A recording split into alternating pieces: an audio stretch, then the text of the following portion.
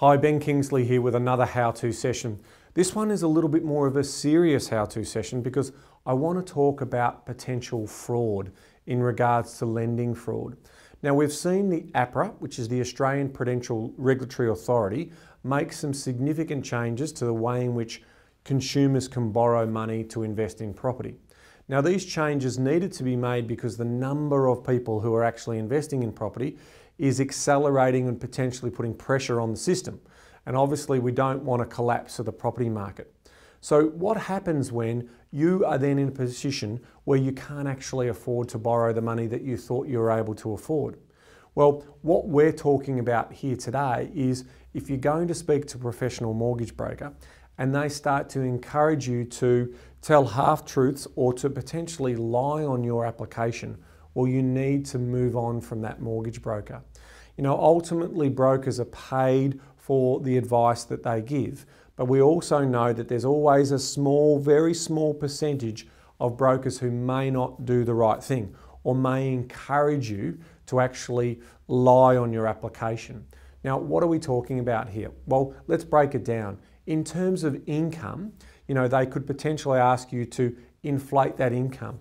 Or, you know, worst case scenario, they could ask you to get a fraudulent, you know, payslip, which is absolutely, you know, no go. Just walk straight out of their offices there if they're entertaining that type of thing.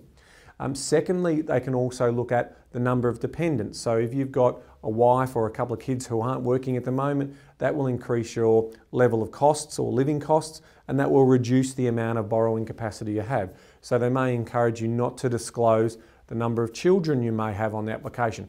Again, absolutely not on. In addition to that, they may also say, well, let's not disclose the number of loans that you have. So let's reduce that or hide some of the liabilities, whether they be credit cards or whether they be other loans, hire purchase, car loans, whatever it may be.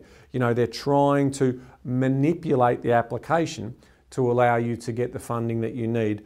And they may be thinking that they're doing the right thing by you, but ultimately they're not. The reason why you may not be able to borrow that money is because your financial circumstances may not accommodate that for you over the long term.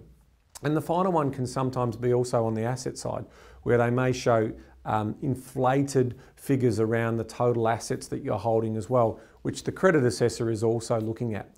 So in these uncertain and changing times, it's really important to deal with professional people who have integrity, who can honestly tell you whether it's the right thing to do or not to do, or who can guide you into other ways in which we may be able to solve this problem.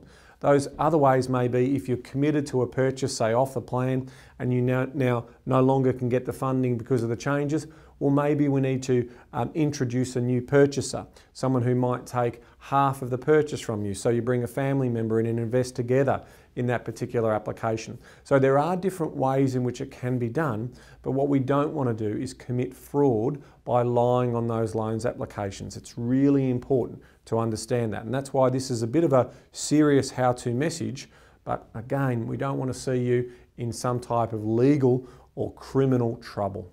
Thanks for watching.